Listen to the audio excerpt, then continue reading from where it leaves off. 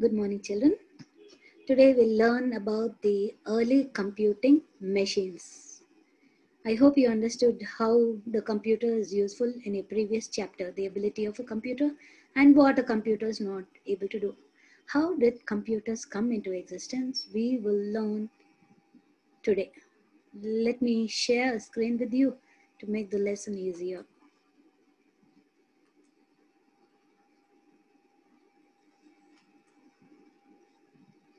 Yeah, they're called as the early computing machines. You can see how old these machines looks.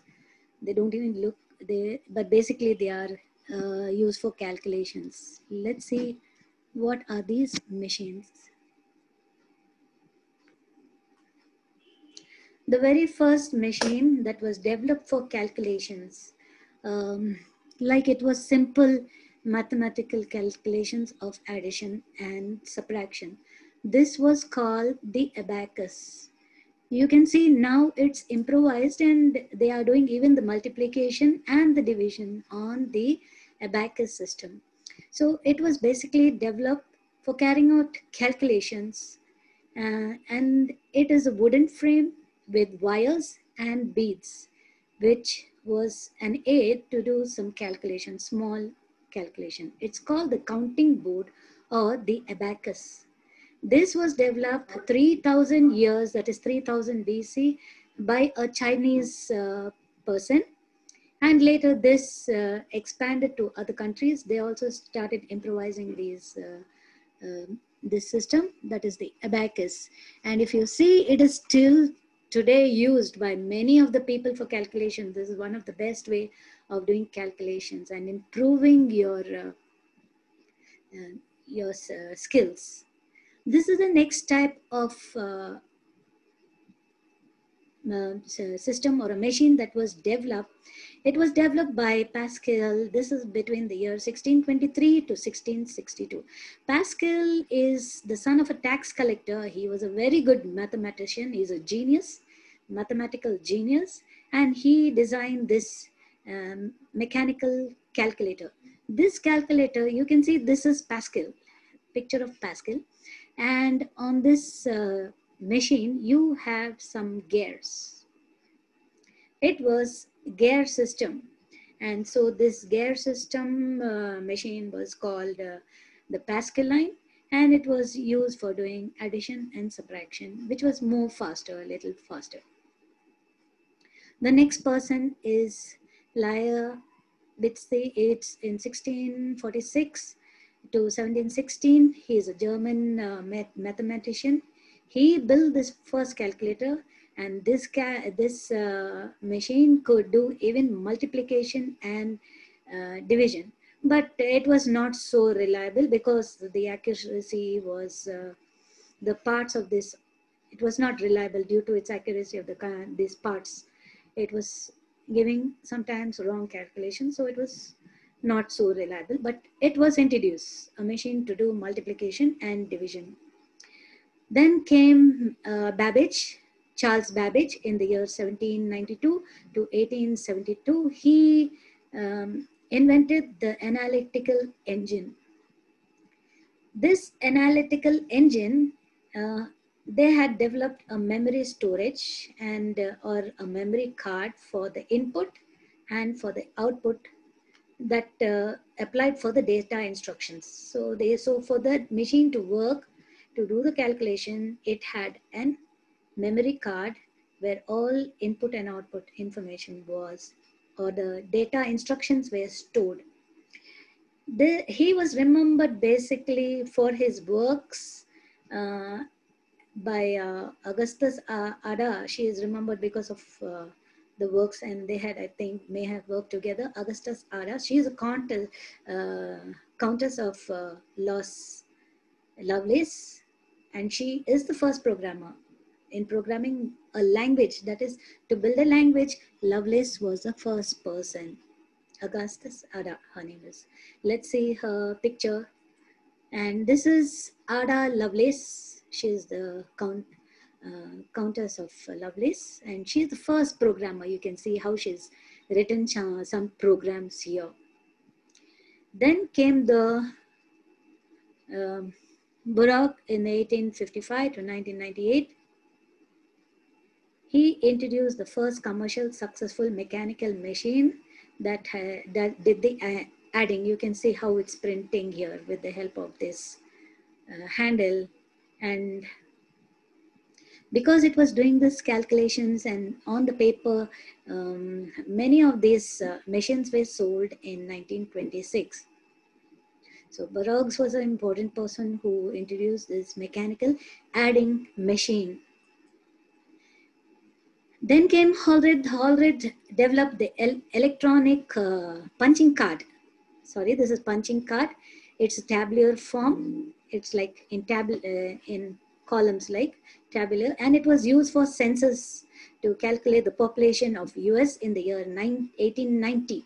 And it had a system of punching. It had a needle, and so the data was punched on the punch card, and it was sorted accordingly, like how whoever's opted for which person for election for the census duty, for the census. I mean the number of the population. So this machine needed power, that is that electricity, and he formed the tabulating machine. It's called the tabulating machine, and it's a company too. And later on, it is this tabulating machine company. Later on, it became the IBM company, or the International Business Machine Company. It came under the IBM. IBM is now still the largest company in the world, I think you know. So Holred, he had developed an electronic punch card tabular US census in the year 1890. And data was punched on this punch card and they were sorted accordingly. That is how many males or how many females, because it's census and how many children. So sorted accordingly. This machine was powered by electricity. It used electricity, and he formed the tabular machine. This company later came under IBM. Then you have, look at this machine. It's quite very big machine. It's Akane. Akane is a person during his, Akane I think is one of the greatest person, at least I admire, who really developed the computers a lot. Again, in the year 1900 to 1973, he was a professor in the Harvard University, and IBM had supported him to build a better computer. And this computer, which is made by him, is called the Hardware Mark I. It is 5 feet long, and it was invented in the year 1944. This was doing all the calculations. It was based on a system called Relay, and the operations that were done was so fast that in milliseconds you got the results. And to do any like multiplications and all, it just took 3 seconds to do the multiplication. That's how it developed. Akane, who developed the Harvard Mark I computer. Then these two were a pair who really developed the computer. Because of the World War, they had created a computer like a text computer, like, you know, in the time of the war, how they sent messages and coding system. So they had developed, he is Eckhart and Mackley. So it is the ENIAC that was designed in 1946 for military computation during the World War II. And it had a code name. You know, I told you everything is coding done during the World War. So it was called as Project PX. And it was first general purpose electronic digital computer. And they had used vacuum tubes, that's big valves, to make this device work. And it did its operations in microseconds. There it was 3 seconds by Harvard Mark I, and here it is in microseconds that any work was done, because it was working on electricity. The weight of this computer was quite big. It was 30 tons, and it occupied around 1,800 square feet and 17,468 vacuum tubes. those tubes, so many tubes were there for it to work. And it consumed 160 watts power supply. It was 1000 times faster than Howard Mark 1. Multiplying in 3 milliseconds. Howard did it in 3 seconds, and their computer, the Project X, could do the work in 3 milliseconds. So ENIAC is the name of that design computer, and it's also called it's a decimal machine, which could do even decimal calculations. So let's read it. The ENIAC was designed and built in the year 1946 for military computation during the World War II. Its code name was Project PX, and it was first general purpose electronic digital computers. It is powered by vacuum tubes or valves, which were completely electronic, and it operated within microseconds. Weight is 30 tons, and it occupied quite a lot of space, and so many vacuum tubes, and the power was 1 phase 60 volts. It was faster, much faster, 1,000 times faster than the Mark 1 computer. And there was another person who joined in with them, with these two. His name is von Neumann, and he's a scientific genius, a scientist basically. And he also, and a counselor for this ENIAC computers. You can see the ENIAC computers, how big they are. And with the two of them, he also planned and designed another computer called the EDVAC. And this computer was able to store more programs and more data now. And it was von Neumann who concluded this binary system. As you know, the switch, when you on and off the switch, it has only two ways, that is on or off. So he understood the system of binary, and so binary was included in working of the computer.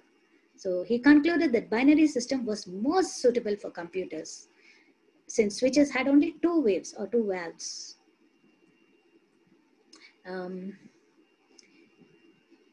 You have the generations of computers which we will be doing in the next class. So in the recap, these are your types of computers, and this is Abacus. Then came Pascal, and after Pascal came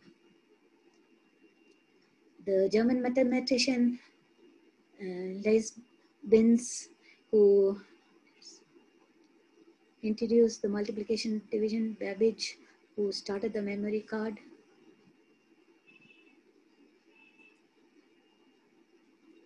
Augustus, who started programming, Burroughs, who started the mechanical adding machine, which was useful for commercial purpose, Holroyd, who invented the punching card for sensors, and Akhen, who developed the Howard Mark I computer, which did work in milliseconds. And then